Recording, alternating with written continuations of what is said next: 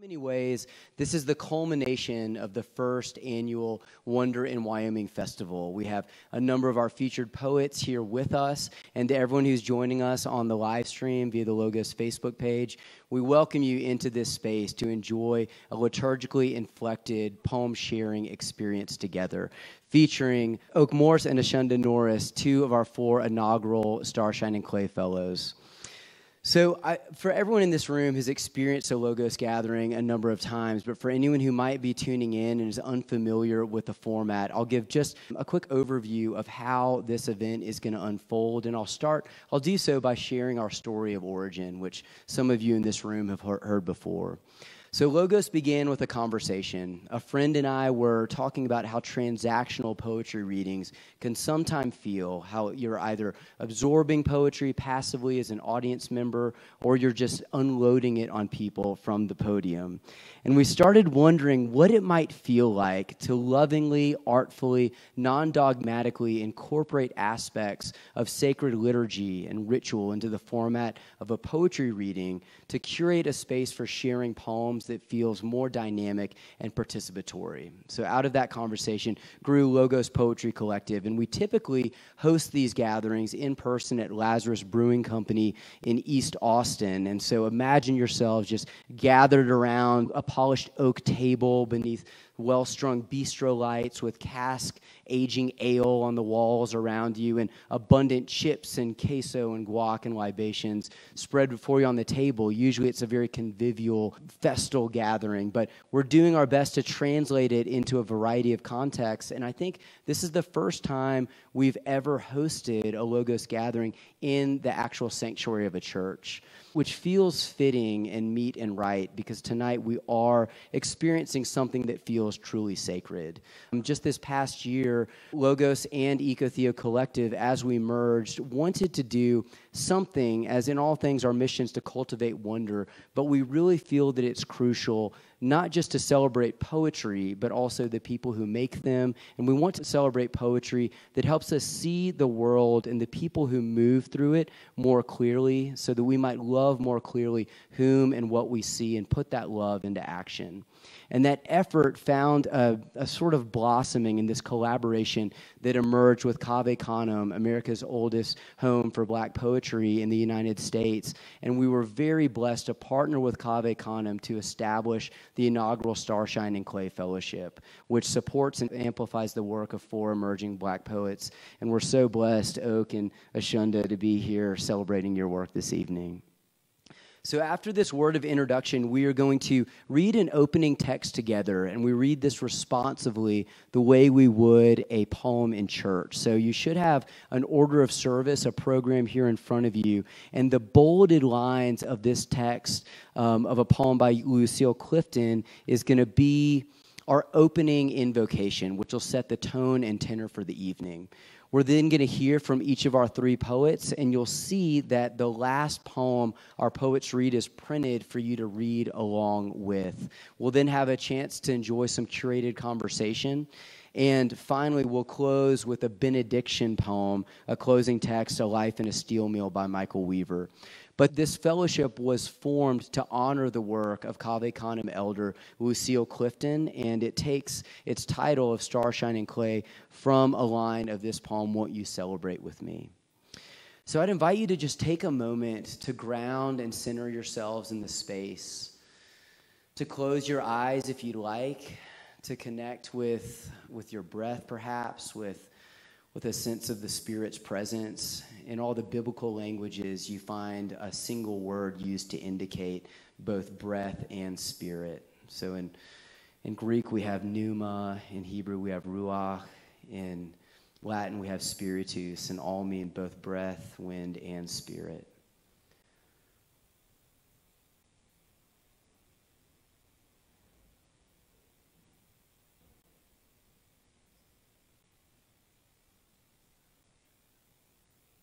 And now let us read together this poem by Lucille Clifton. Won't you celebrate with me?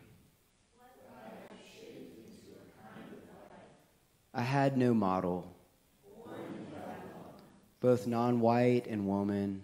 What did I see to be except myself? I made it up. Here on this bridge, between starshine and clay. my one hand holding tight my other hand. Come celebrate with me. That every day Something has tried to kill me. has failed. Amen. And now it's my immense pleasure to introduce our first poet, inaugural Starshine and Clay Fellow, Oak Morse.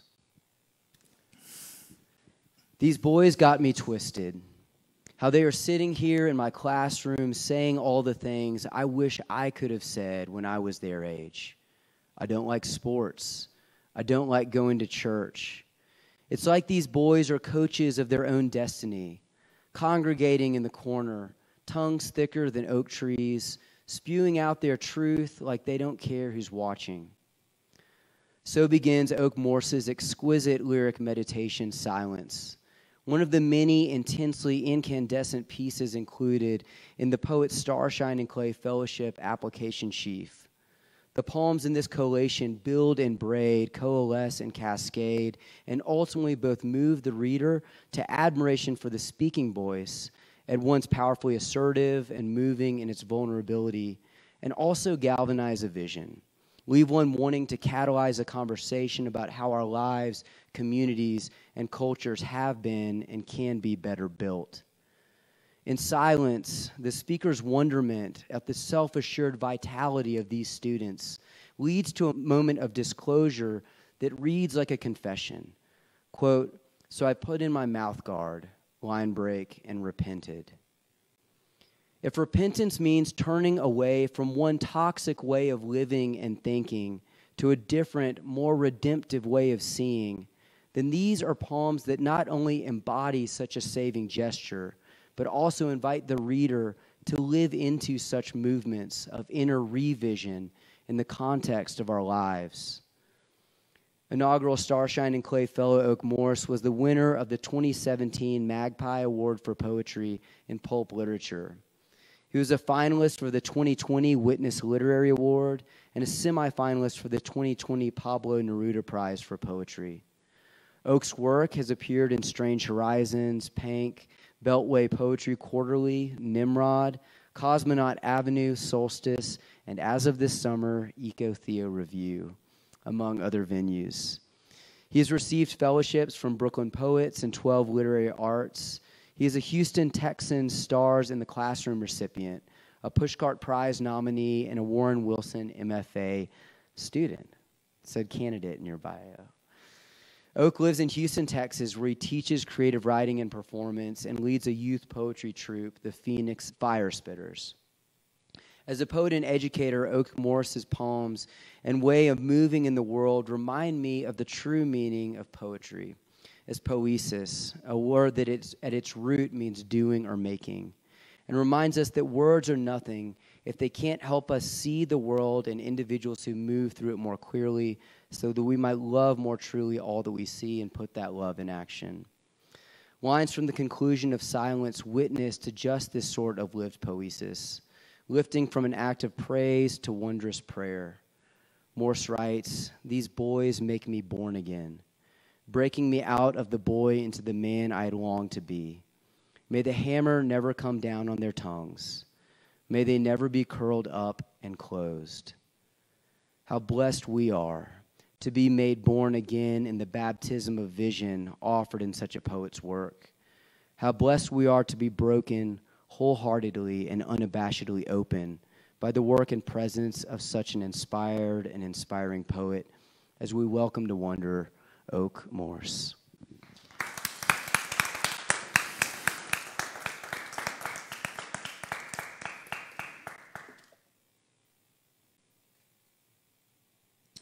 I first of all want to start off by saying thank you to Logos, EcoTheo Review, thank you to Kaveh Khanum, and thank you to Travis, thank you to Jason, thank you to Greg, and thank you to all the kind people and your kind words.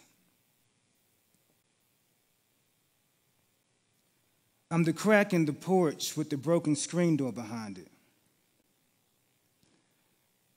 An old bed sheet for a curtain till mama get her taxes. a statistic with a crooked future, another birth certificate that got to be kept up with. I'm representing everything that made me and everything that I am made out of. I'm the crib from the yard sale that's on its last leg but fit perfectly in our budget. I'm the note home after the first week of school because I still ain't got all my school supplies yet. I'm Del Monte, Chef Boyardee on aisle 2. I am equating great value. I'm low income. I'm the long-lost daddy who dashes from responsibility, the ghost that was too afraid to show his face. I'm mama's haircuts with a skint hairline. A mama's got to do what a mama's got to do. I'm the chipped tooth from playing freeze tag outside on the concrete. I'm the Medicaid that wasn't covered. I'm the Dollar Tree, the Salvation Army, the WIC program, and the food bank at the church on Sunday morning. I'm low income. I'm connecting the dots and embracing where I came from, because you don't know where you're going until you know where you came from. I am pillar to post, post to pillar, no pot to piss in, the knots upside my head from the other foster kids. Counselors and defects all up in my business, the irregular behavior and the riddling they tried to recommend. I am singing in the fan on my downtime. I am singing in the fan when I'm down, finding solitude in the center of chaos. I'm low income. I am prayers that don't quite make it to heaven. Hope that I can't quite keep my hands around. The sun don't know how to shine on this neck of the woods, y'all. It's the same old, same old. Bad luck and bad news. But we're used to it. I am outgrown drawers and unaired dirty laundry. I am demons chase me, but I'm fighting back. I'm pressing onwards. I'm pushing all the way through. I am tears that turn into art, the drawings of a better life in the back of my 3-ring binder. I'm the youngster who don't see the projects made out of bricks, but made out of stepping stones. I'm unbarred behind the 4 corners of the block, dividing and rationalizing why things don't always add up to be equal. I'm the 14-year-old workaholic who ain't turning back, who's juggling goals, grades, and a job. Call me a magician. I'm planting seeds to grow a beanstalk that would take me right out of here. I'm low income. The voice I didn't even know I had. The storyteller that makes his English teacher smile. The flame-filled passion that makes me smile. I'm art awards, honorable mentions. Wherefore out there Romeo and the Negro who speaks to rivers. And I think the struggle for it all is designed who I am today. Every piece of me, every part of me, chasing success and finding possibilities in the odds and speaking on it with conviction right here with my feet planted in the ground. I'm a product of my environment. You hear the irony in that? My name is Oak Morse. Oak comes from the oak tree. It's the strongest tree in the forest, a symbol for Southern strength, and very deep-rooted. Morse comes from Samuel L. Morse. He's the inventor of the telegraph for Morse code. So you put those 2 words together, you get deep-rooted message, Oak Morse. Loose things. Grandma had hook hands. She knew how to slam a car door, how to high-speed swerve around a curve, as if she was fleeing from hell, like the gatekeepers on Judgment Day misdirected her. Ooh, boy, shut the door! When the passenger side would fly open. A sunny day in an ancient white Oldsmobile can easily become an intense scene from a horror film. Grandma, why don't you get the door fixed? Something may happen. It is fixed, boy. You just don't shut it all the way. We leave the gas station. Grandma slams on the brakes at the red light, makes the sharpest left turn as if we're skidding on the Earth's axis. The door flies open. A prostitute jumps in it. This next poem I wrote after I read this article, surprising article. I found out that every 9 seconds, a woman in America is being beaten. So this poem is in response to that. It's for the abusers. Your hands are not designed to hit a woman. Your hands are designed to hold to brace, to lift her chin up, professing that we're in this together. Your hands are designed to scrape up coins when funds get low. Do what you gotta do. Sometimes misplace your ego so you can receive charity just to secure your own. Your hands are designed to climb your way up the corporate ladder, to carry a briefcase, 10-key your way through technology, stroll the trash out on Monday mornings, trim the hedges before the sun leaves, answer the phone when your boss is calling, wash your work clothes for the job, burn up a meal for breakfast, then fan out the smoke detector when it feels like hell is about to attack, then turn around and let her know this is not even half of what you can do while the other hand is tied behind your back. Your hands are designed to snap in the name of the Lord, then fold for forgiveness. Your hands are designed to trade in your player's cards for a hand in marriage. Your hands are designed to sign your child's name down on that birth certificate. Your hands are designed to hang up decorations during the holidays, to photograph memories so they won't dwindle away. See, listen, in the composition of your hands, the muscles are minute, nearly negligible. But when balled up for a punch, the hand has a force of 8.9 meters per second. Your hands were made for that gravitation.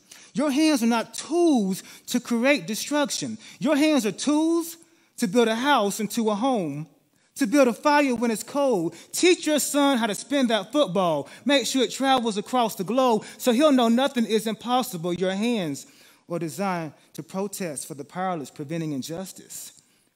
Your hands were designed to pledge allegiance to our flag and applaud our leaders. Your hands are designed to adjust your glasses so you can see things outside of a crooked realm. Undo a system of doings in the way they've been done. Bid on hands' history to change. Mend the mistake. Then wipe the sweat alongside your face. Scoop up your keys. Fly back to your safe haven. The only place you know is home. And after a long day of hard work, locate your sanity, the one who says, I love you, and hug her around her neck.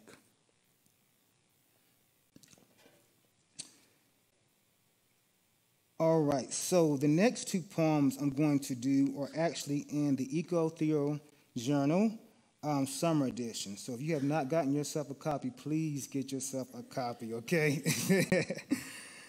This poem is titled Glacier.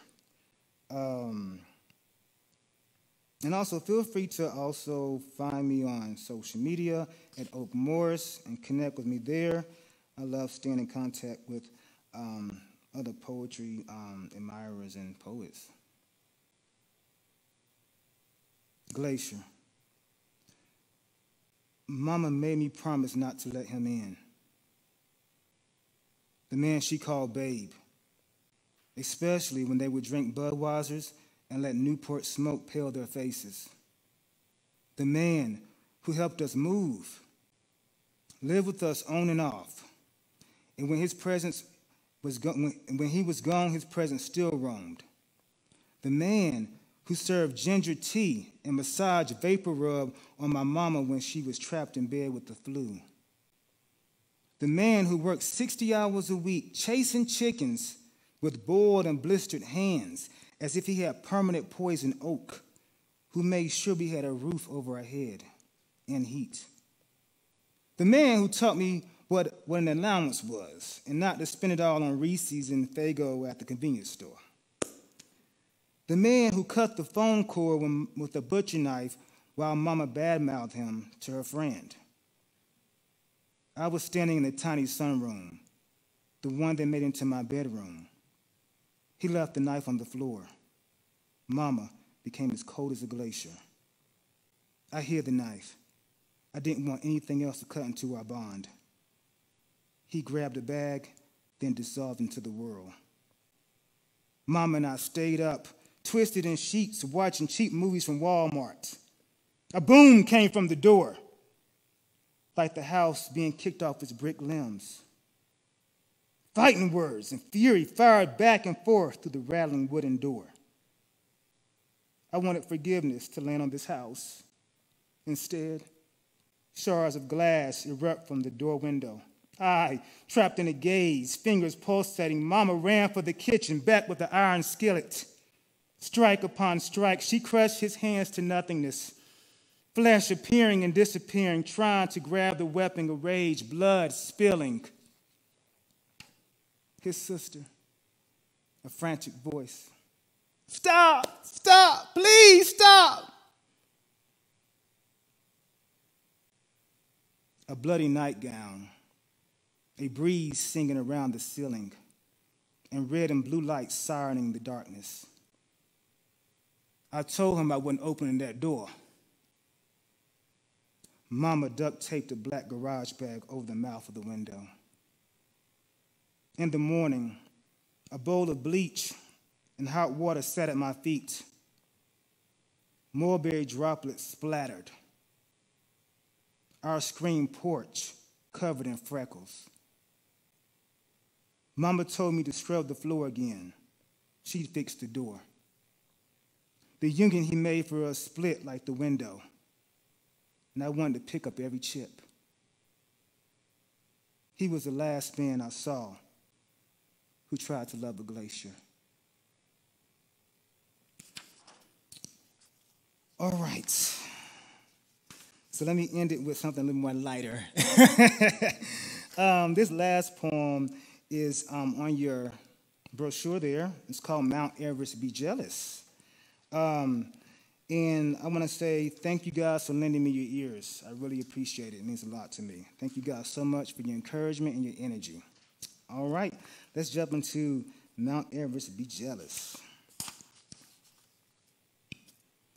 I want shoulders bigger than the Million Man March. They gotta be pronounced turtleneck assassination. Cotton squealing for mercy. Funny, we'll ransack our sanity for a voice that says we can look better. Whatever. I don't mind the heaviness, even if it means difficulty balancing. I want shoulders big enough for a one-man football team. Let sweat take years to slide off my shoulders. Ladies, don't leave me alone. 'Tis the season for a new wave of sexy. Each lift in the gym is a millimeter closer to what we may never see. Genetics should change its name to bad news, always reminding us of impossible heights. I want shoulders that are a threat to goons before I can enter a room. Way too big for snapbacks to fit. I want custom fashions to beg for my endorsement.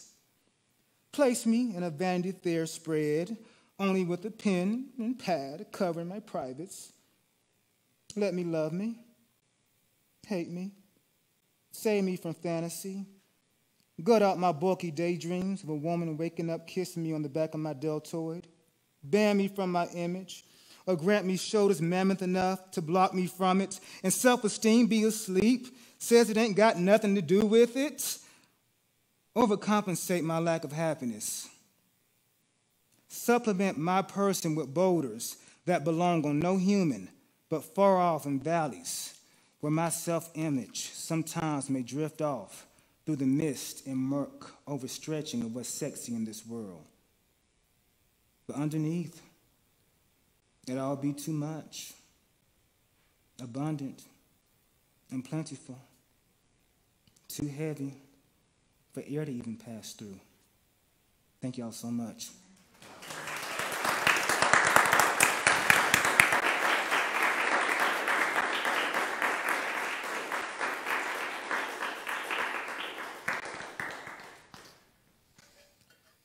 Thank you, Oak, for those deep-rooted messages. That was an abundant and plentiful reading. That was really wonderful, and I just feel so glad and lucky and joyful to be here with you all and to be celebrating Oak and Ashunda and Greg.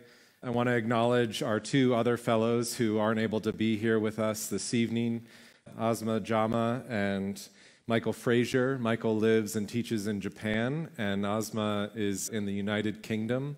So we're going to be doing a virtual reading with them later this year in October, with Malcolm Tariq, who I also want to acknowledge and thank for all of the work that he did to help Travis and I to make this collaboration between EcoTheo Collective and Cave Canem so meaningful, as well as just a joy to work on with everyone involved.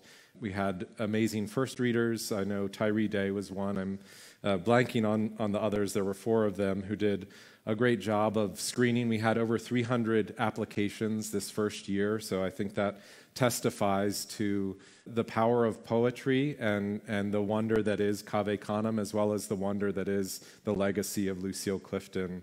So thank you to everyone, and especially to Greg for reading. I know they screened down, but I think you still had 50 or so folios of work to go through, and so we're really blessed to be here with Oak and Ashunda this evening, and now I have the great pleasure of introducing our next poet.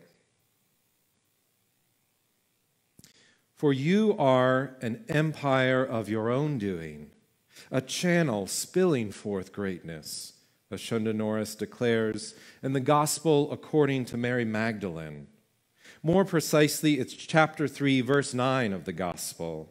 Thank God for this apocryphal good news, this gospeler who tells us there is no sin here in this new sun galaxy.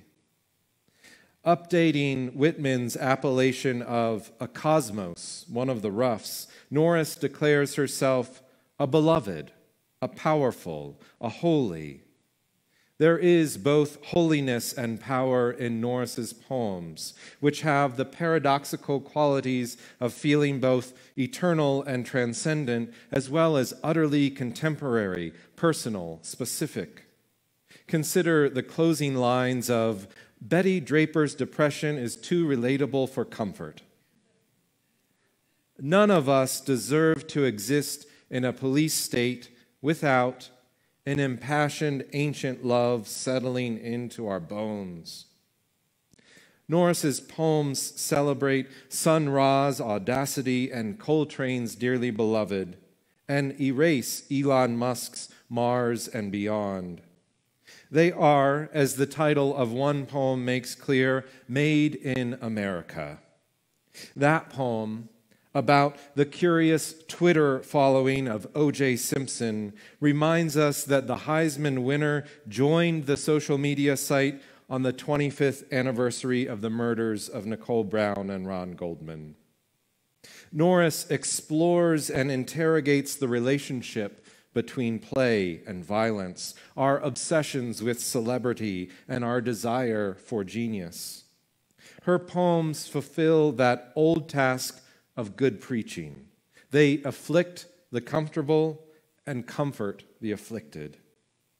Norris is an award-winning filmmaker, feminist, archivist, and poet living in Los Angeles. Her honors include fellowships from Cave Canem, the New York State Summer Writers Institute, and a residency at the Lemon Tree House. Ashunda's writing has appeared or is forthcoming in Fence, Pank, Trampoline, La Pressa, Bayou Magazine, and of course the summer issue of EcoTheo Review. Her most recent film work, Mino, A Diasporic Myth, has screened nationally and internationally, including in Amsterdam, Berlin, and Nairobi, Kenya. Born and raised in the heart of rural Red Clay, Georgia, Ashunda loves hot water cornbread, obscure cinema, stargazing, the ocean, and celestial Sirius. Keepers of the spirit, Norris implores at the end of Hoodoo Manifesto, open the gate up. The gate has already opened for this visionary maker, and I expect we will be reading and seeing much more of her brilliant work in years to come. How blessed we are that Greg Pardlo selected her as one of the 4 inaugural Starshine and Clay Fellows. Along with Cave Canem, we are delighted to honor this acolyte of Lucille Clifton. Friends, Won't you celebrate with me, Ashunda Norris?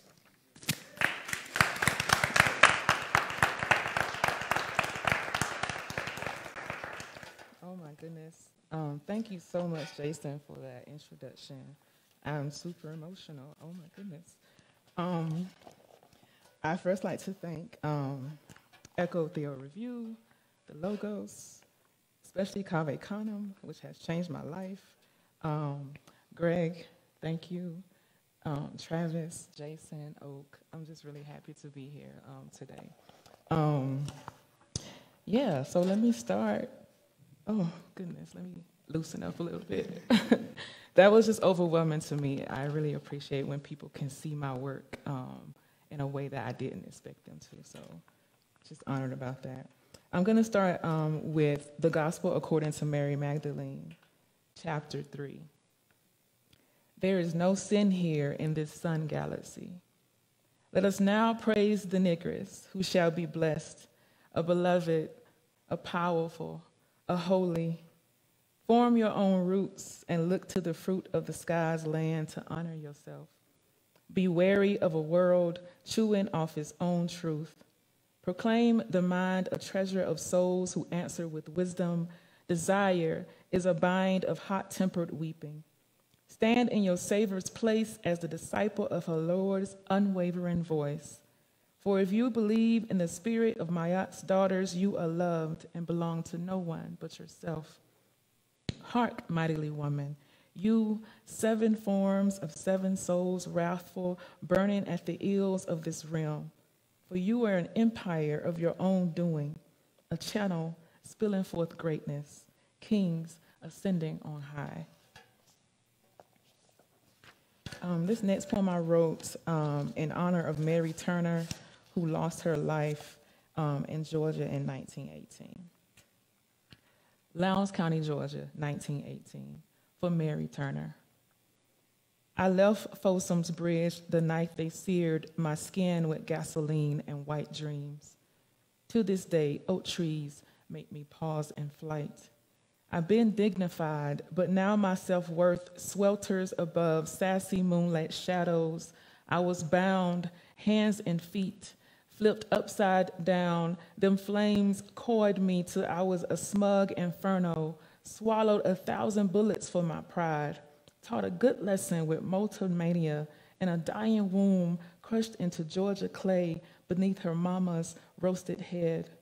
When a parcel of pale pink brutes taste blood, somebody need calling besides that God they serve, a failure in bounds for sure.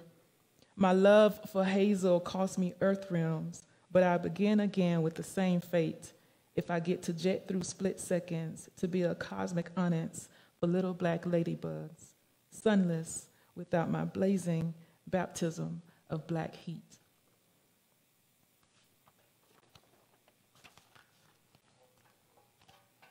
Self-portrait as drunken night in undergrad. Everybody remember those drunken nights? Can't remember anything. It's 4 a.m. trying to get to your dorm room. Self-portrait as drunken night in undergrad. Even when the Q juice rams itself through my liver, I keep seeing my high school drama teacher at the door, collecting money, handing out drink tickets. Whole of my slim body ready to be fucked split sideways in Ricky's dorm room. He had to go and say, "You all grown up now." His voice, a slimed toad in my ear, quicksanded Ricky right out my mental. My sister always saw bile between his begging eyes, her friend a trap threshold loose in his grimy paws. Rumor had it he fingered a girl. Rumor had it he fingered girls in the folds of his classroom, between ungraded monologues and his favorite stapler. I hits him here, a poem, a law, built to unbind black cherubs from Folsom fangs. I've been trying to write about R. Kelly for a very long time, and it's just been overwhelming. So this is the poem that I came to once I figured out how to write about him. On watching Surviving R. Kelly. You understand nothing if you do not have to imagine your own abuse replayed every time another black girl opens her mouth. Upturned and overcomplete, I'm the yarn spilled beneath the mold no one bothered to gaze upon. The black girl weeps.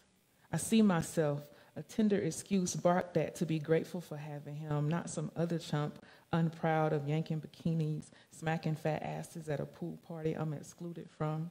Leon was too old for me with my rim bursting stars face. Either way, I'm not whole no more. Who really wants to deal? Perhaps it's more impressive to accentuate that when people ask how things are going, they don't really want to know, be bugged down in my sad mania disguised as rage.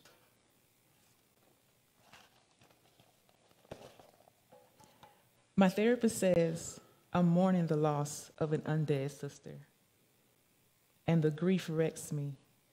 A bride of casket stabbing heated cotton fields. My sister's manic curses slice through my father's prayers mid-request, and what else is there for God to do except initiate the remainder of a demise? She, demented, a shell, a dead mind, church fire, shut up in bones. My therapist's office is an inferno of lies. I pretend to never drink alone, rosé on breath 2 hours before work. And who can rescue other folks' kids when my body is no longer my own and stuck in Georgia, planted to a sofa, mouth glued tight, watching Ray, followed by Dream Girls, then Why Do Fools Fall in Love on repeat over cake, coffee, and burned toasted pecan pie. After the failed intervention, my father escapes to the carport, eating tears. My mother tore the phone to gossip her pain away. 2 days later, I'm on a plane to London, no time for weeping. Who can afford the years it actually takes to give sad what it deserves? The part of me willing to survive crushes itself to where the light bleeds tongue. And imagine what it must be like to crawl into the gates of hell no one recognizes but my sister's past and her suffering. I know what it means to not last and then recover. I'm a million ants overrun with gloom, the locked chalice, aching for a tender hand.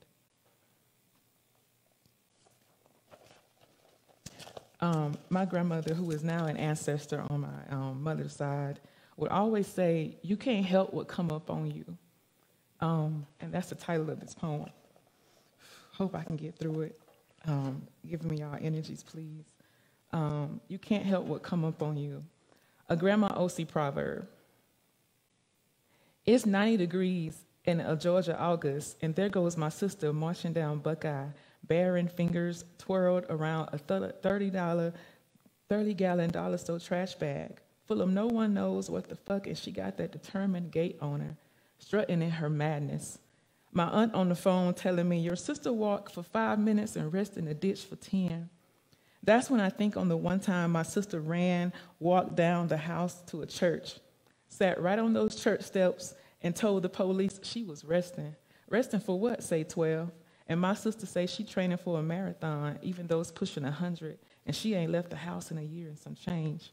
Tail end of sorrow in my mama's eyes, watching a wonder deteriorate beneath her own shadow.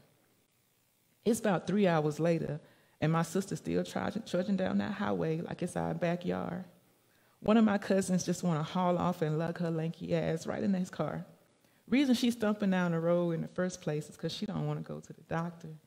Sheriff done served papers, and when she get them handed to her, told my mama, I ain't going nowhere, and you can't make me. That's when she packed that big old trash bag and called herself leaving for good. Sheriff finally sent somebody down to help, and my sister told them she filing a complaint because she a law-abiding citizen. And all she doing is walking down the road. That ain't breaking no laws.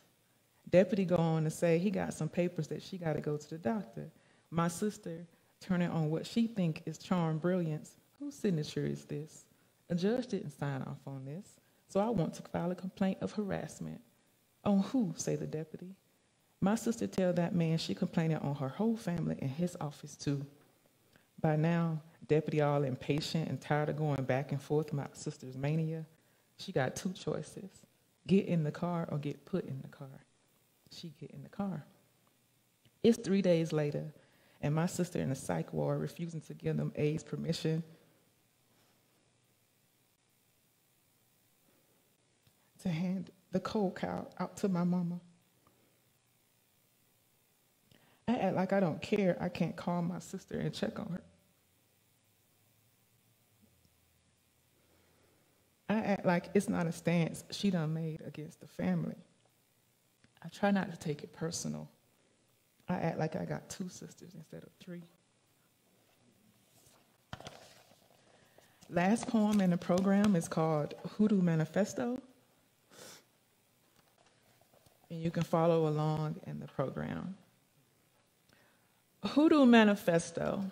I am my own myth, a philosophy of cosmic origins, a planet, red clay, Nubian folklore, Kemet before Kemet, old tradition, black belt, do my mainline work at midnight hour. Spirits move, bewitching in a little word in church, a saint, a building of refusal, fed till I want no more. Got a mama praying for me mighty, a soul on fire, a leap in liberation. Be open, free dreams of future, a return to past, which is now, then again the present. A galactic phenomena, bitch, all my grandma's egoons, a reign supreme with a cayenne peppered 9-inch machete. Try me if you want to. I want it all back. Up in here taking all they land back, all they time back, all they peace back. Speak abundance over this lineage. Psalm 91 equals read it and see. Been to the water, chilled my body, not my life path, nothing one. Other mothering be my child-free legacy. Everybody ain't worthy of me. Meditation time, stargazing for sky people. Conjuring be, you know if you know, pay attention. In close encounters of the third kind, ships hover at the crossroads. Congo complete. None but the righteous shall seek my glowing face. See me apply practical knowledge, engineer my fate. Technology be in how I speak, black and sure. Feds will read this and stutter. Doorway to my own nation. Send messages over time. Gregorian clock, a scam I use to master destiny. More than a conqueror, a wall-trapped bee nesting, my very existence bittered, sweet honeyed bitch, plowing deep on Buckeye, magic doses daily, motherboard be a gathering of healers, church pews be spaceships parked, hear my ancestors speak through whoever calls from Georgia, message be God, message be we flesh divine, message be ain't no ways but your way, move forward. Come back home, stitched, boned, fabric ancient and black. Listen to your elders, or they gonna come back riding you every night. Earth moves when I say hoodoo, keepers of the spirit, open the gate up.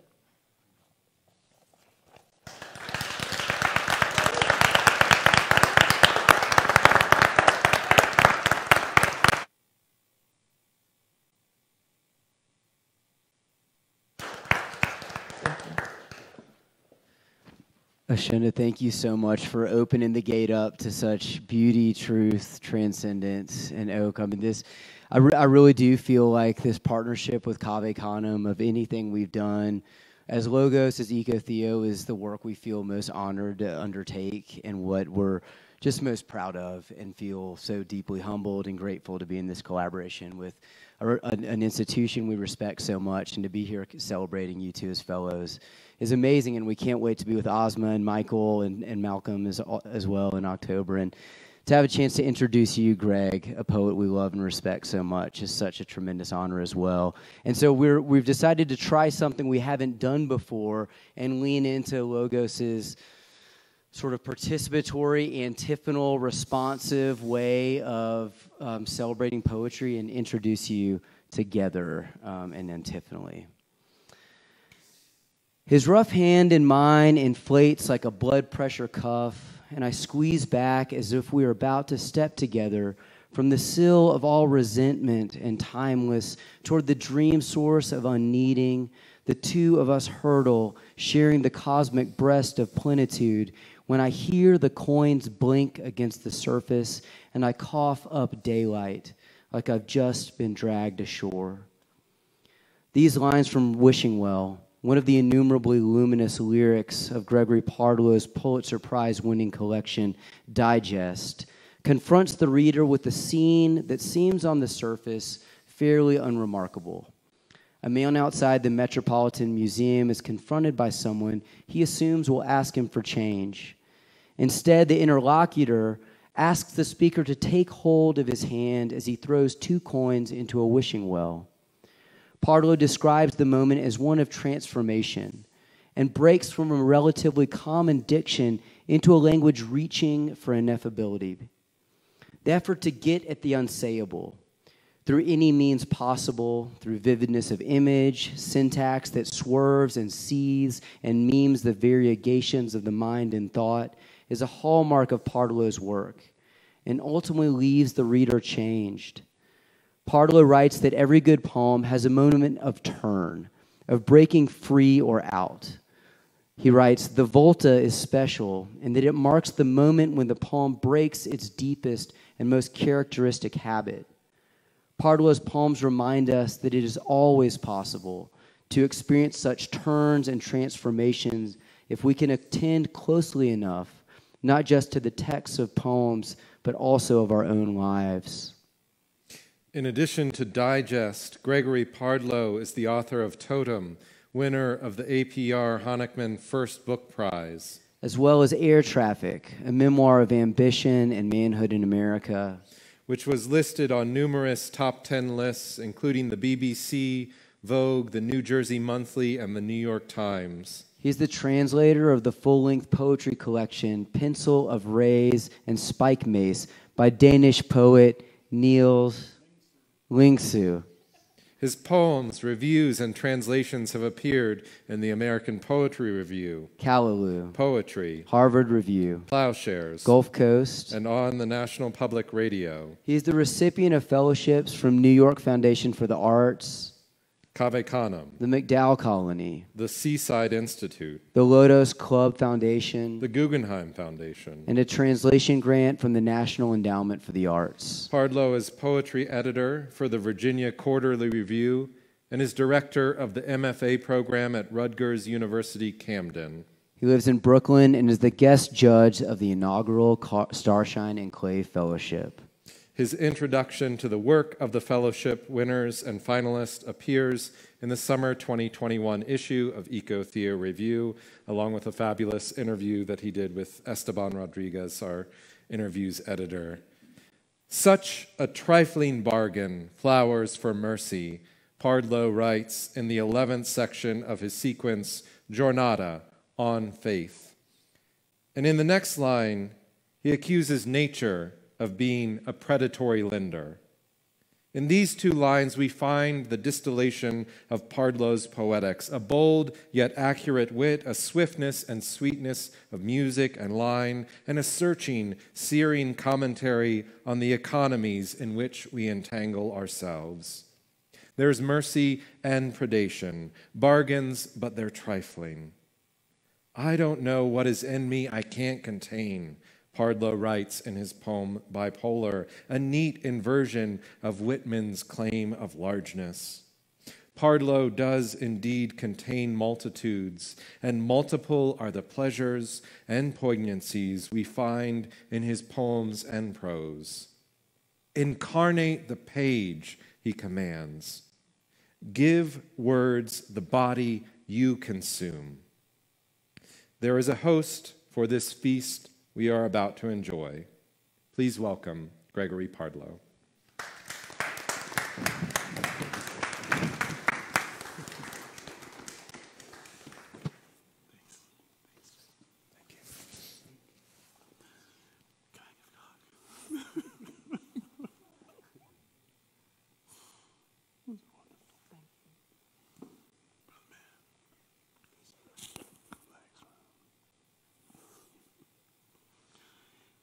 I'm just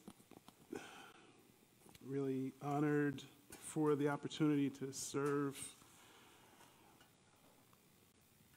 play my little role in this, my little violin in this beautiful orchestra. Thank you, everybody, for coming out. Thank you all. This has been a fantastic few days. So I'm going to read, excuse me, I'm going to read some new poems.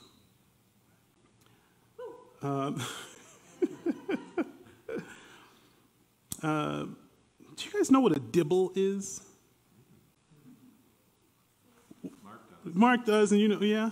Yes. Mark, what's a dibble? It's like this, the gardener would know, yeah.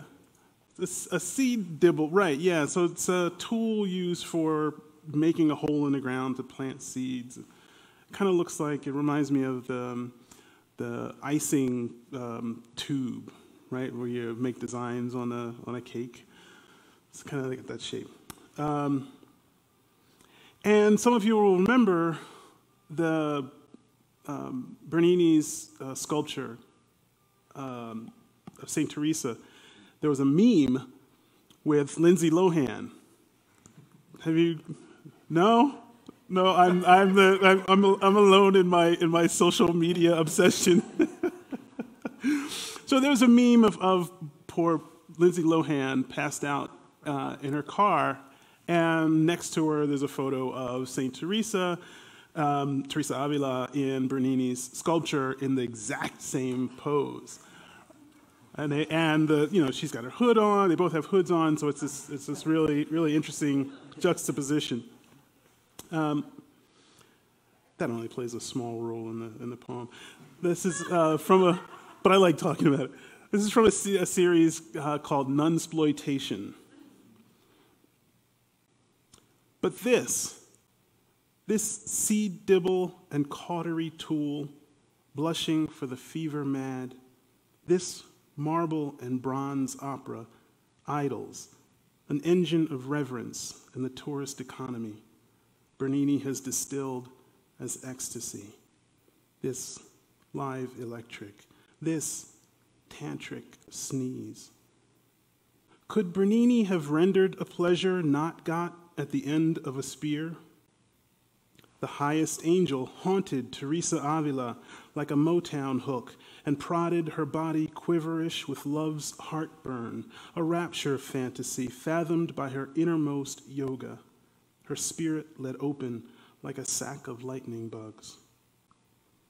To complement the head loll and hoodie of a starlet's bender slept off in agony glorioso, Bernini lifted Teresa's story like a shipwreck from its ecclesiastical groove and mimicked her signature miracle, levitation, which she murmured into her sackcloth and wimple. He left Teresa's left foot exposed as if to bait a bedside tidbit, the devil, for whom she had no fear, for he appeared to her toy-sized and black, and dropped by to make her pound air with laughter, all weightless, all risen by pinch and tickle, until she wet him with holy water. Ecstasy, then, this cliffhanger, this mercy of exaltation and taboo. So I had to it's a good thing being a friend of Spencer's for many reasons. One, I've had so many amazing experiences as kind of just the bounty that is Spencer, just always giving. One of which was the opportunity to go to Civitatella's a residency in Umbria, Italy, in a 14th century castle. And the woman who runs it, Dana Prescott, was an art historian, and she would take the fellows on these trips throughout the region rather. One of which, and many people in this room, have been challenged to write a poem in response to the Madonna del Parto, which is a fresco. I think, Mark, you have one too, right? No. I know Paisley does. That's right. Yeah, I know Paisley does. Yep, I'm very much in conversation with that poem. Yeah. What's that? Yeah. So this is my contribution to that very long conversation that's going on. Did you write one, Spencer?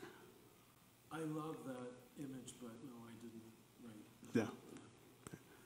This one's called Magnificat.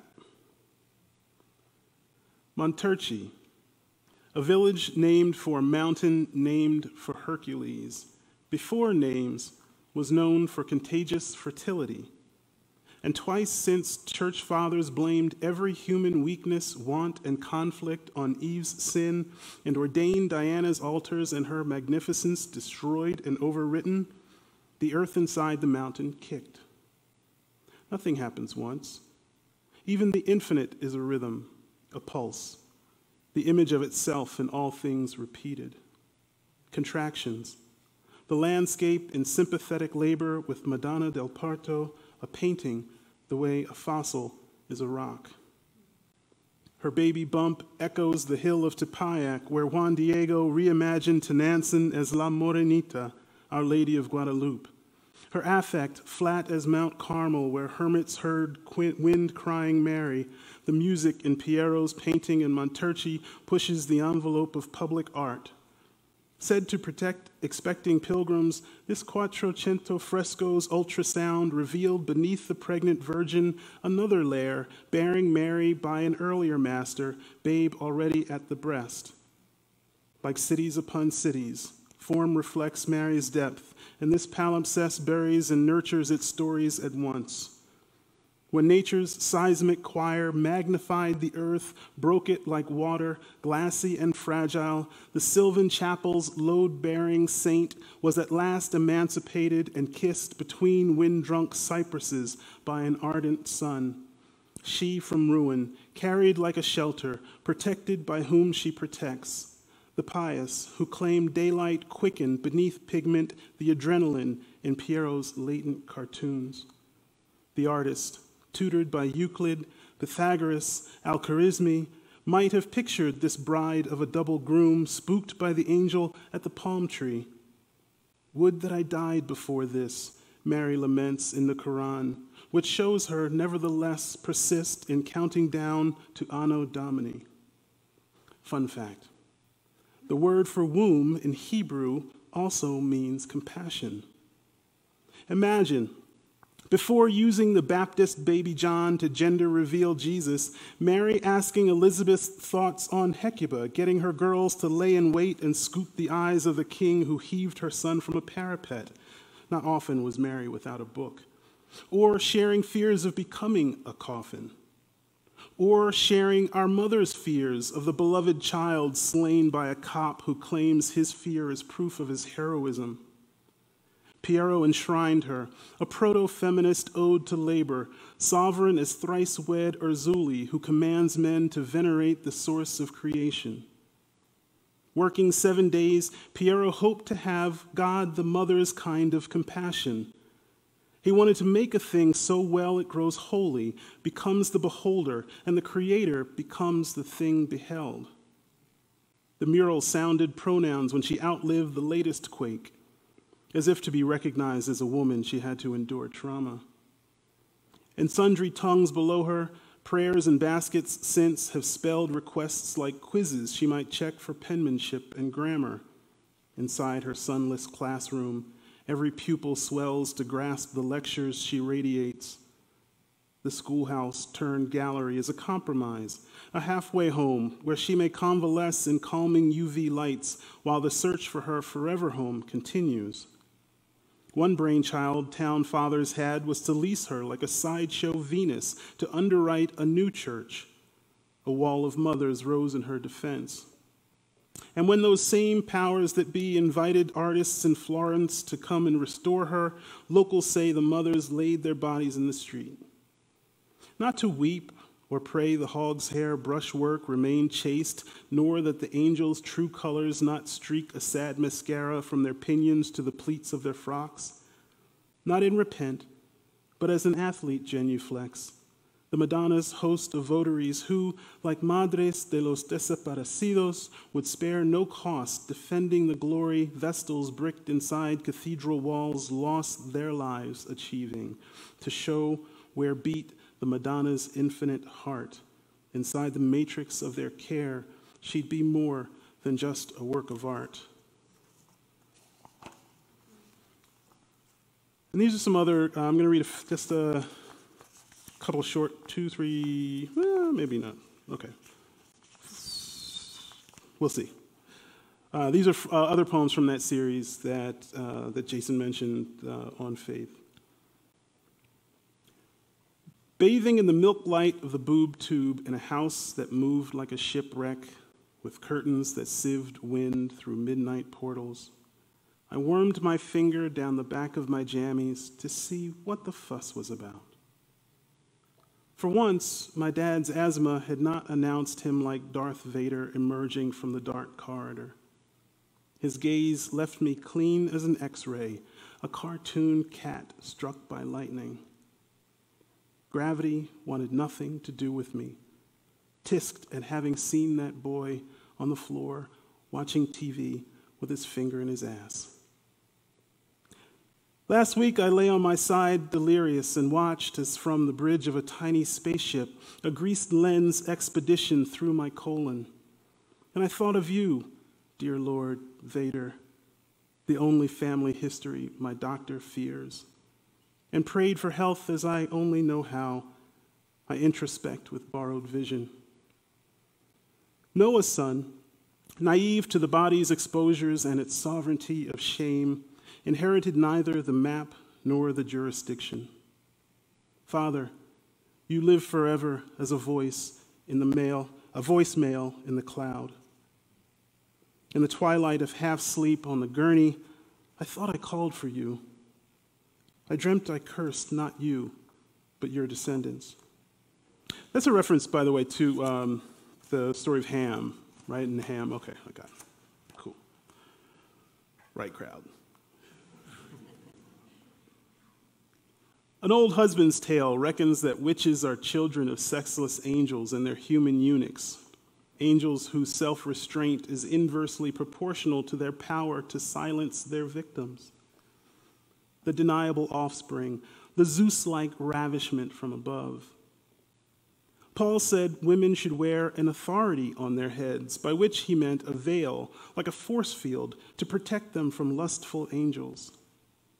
Adam copped angel lust from those self-same freaky mayflies who in turn learned their grift at God's extensive digit bulbing like molten glass at the end of a blowpipe.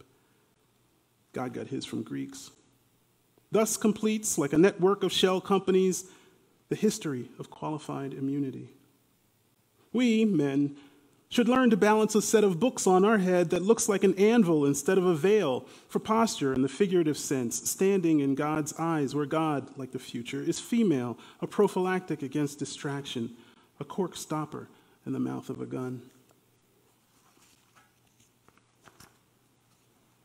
So the book that I'm working on is called Spectral Evidence, and the basic premise, the logic behind it is that, I was reading Darren Wilson, the police officer who shot Mike Brown in Ferguson. I was reading the deposition, and he says, Mike Brown rose up like a demon before me, right? And then I was curious and then looked at some other depositions, and they very often will have recourse to spiritual, or supernatural rather, language to describe the people that they had to shoot because they were so terrifyingly, supernaturally overpowering. So anyway, where have we seen that before? In the whole history of burning women as witches, of course. So a large part of the book is reading the thread through the witch hunting and the kind of legal theoretical framework for rationalizing and institutionalizing male fear and justifying it, and how that has survived today in the extrajudicial killing of black people. So one major figure you won't be surprised comes up is Tituba, who was the woman who started she didn't start, the kids started, but the Salem witch trials. Right? She was an enslaved woman. I don't know what else to say. Well, she survived, which was really interesting. Out of all these people who were executed, she was one, maybe the only one who lived. The poem's title is Occult. Zero your scales to the burden of a lash, dear Justice. But let Tituba clumsy the magistrate's minds with a wag of her wizened index. A flight risk near forests of the Wampanoag where Christians savaged Queen Weetamo's corpse. What else might Tituba, non-white and woman, haunt but a margin of error? She's a catbird song trapped in the chimney. She's egg whites in water. She is the tumescence of smoke. Dear Mami Wata, let Tituba prove to be the stone that splits the stream of their vision. Let her renounce sight and be unseen. Let her cough ground coral in the shedding of a pewter moon, that she, of all the innocents, should live. Dear three-headed Hecate, replace her, the unthought thought, with wax, twigs, horsehair, and straw. Let her not appear as a witness, nor as evidence. As with the talking dog, let her be the hoodoo that speaks through their mirrors. Let a long-tailed avocado ghost the floorboards, tempting a red cat, his familiars, the devil and his counsel, the canary. Let her conjure the man in black they fear, who charms pilgrims on the road to paradise, disguised as a harmless bird watcher. Dear Nemesis, let her feed the court a few names from his register, a taste of her truth, her mise en abîme, her one hell that calls forth another. With no standing on her own behalf, let her sit in judgment. Let this power invested of gavel and oath help her give birth through her mouth like a god. All right, now wrap up with this poem. I'm supposed to wrap up with that. You can read that poem. I'm going to wrap up with this poem. Orange. The famous athlete doubts the earth is round and sweet. Its magnetic navel adrift escapes like leaves turned dryly underfoot. As in summer, autumn comes, a flame deflates atop a skull. As in youth, a beauty dims, its fruit yields quietly to flies. Eluard writes, the earth is blue like an orange.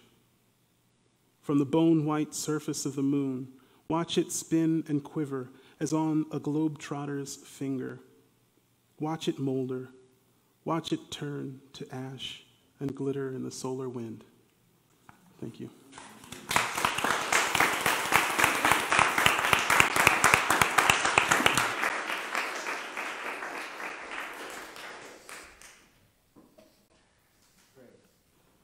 Well, there we are.